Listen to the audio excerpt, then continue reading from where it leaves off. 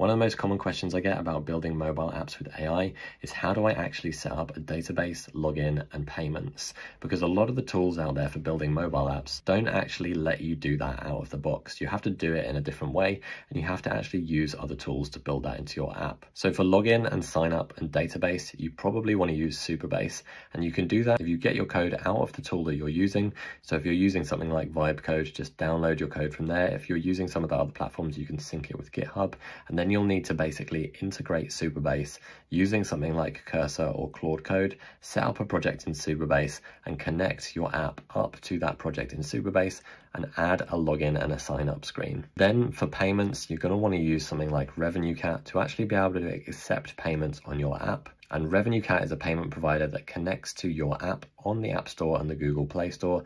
And you'll also need developer accounts with Apple and with Google to actually create those apps on the App Store and the Play Store as well. And so those are the two tools that you need to set up database, login, and payments for your mobile app. And if you want to learn more about how to do this, I've got a community over at school.com/AI apps where I teach people how to build apps with AI that can actually make a profit. And I'm posting every day on this channel about vibe coding. So if you want to learn more, then just follow along and I'll see you tomorrow.